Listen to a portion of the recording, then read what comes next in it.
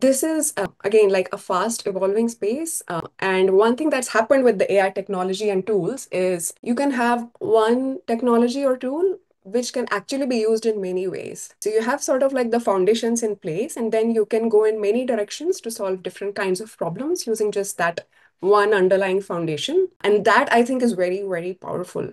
So as we go along in 2025 and in the future, I think what's going to happen is also this is going to be a world for the builders. So building products for, let's say large businesses, large organizations, but also using these tools and building solutions for yourself for making your everyday tasks easier, faster, better.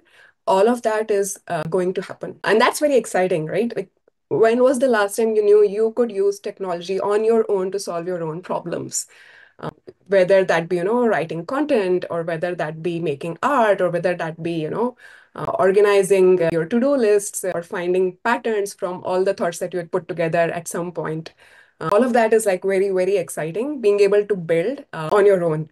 So much autonomy. So that's what's exciting. And that's where I would also suggest people to start looking, pick up a familiar problem space, and use these tools to solve your own problems.